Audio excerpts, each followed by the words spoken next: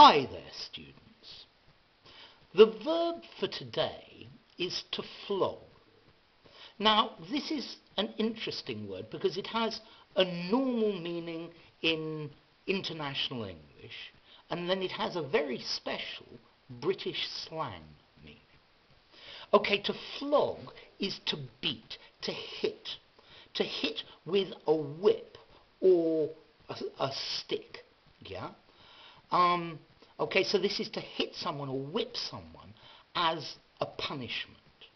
So, for example, in the past, in the 19th century, soldiers were often flogged, beaten, for disobeying orders or for doing things wrong. Okay? To flog, to beat with a stick. Quite painful. Notice we also have the phrase to flog a dead horse.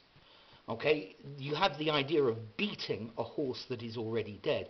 We use this to talk about somebody who is talking about something excessively. They're going on and on and on, talking about it when there's nothing really to change. Okay, so to flog, to beat or to hit with either a stick or a whip.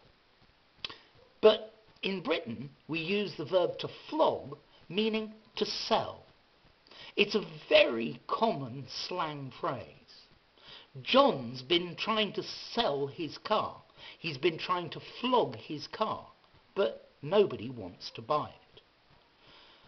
I saw them flogging some old clothes at the market, and I thought you might be interested. Yeah?